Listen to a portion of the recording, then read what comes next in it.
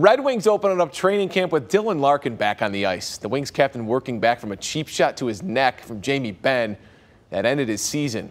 The Wings overall are just delighted to be back in Traverse City. It felt great.